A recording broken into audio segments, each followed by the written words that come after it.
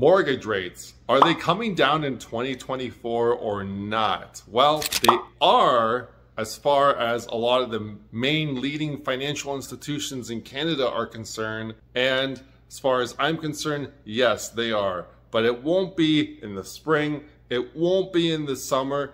There are still too many variables out there, and I want to talk to you about those today. So if you're looking for rates to come down like myself, if you have a mortgage renewing, you're looking to buy a property, keep this in mind. One of the things that I've seen is that there's still no change in mortgage rates going down. The Bank of Canada has not indicated they're ready to decrease rates yet, so we should not really expect a rate decrease anytime soon from the Bank of Canada until they change their sentiment about that. Second thing is that inflation is actually still pretty high in Canada. We're sitting at 2.8%, and the Bank of Canada wants inflation to get down to 2% before we really start decreasing rates. Also, another wrench in the whole wheel is that the US inflation recently came out and it went up to 3.2%, so much higher than Canadian inflation, and in the US that represents a higher inflation number than the prior month. And that's concerning. Why is that concerning? Well, the United States tends to lead the pack when it comes to interest rate adjustments between Canada and the United States. And in this case, with inflation coming up slightly in the United States, I don't anticipate any rate reduction happening in the United States anytime soon because of that, and in turn,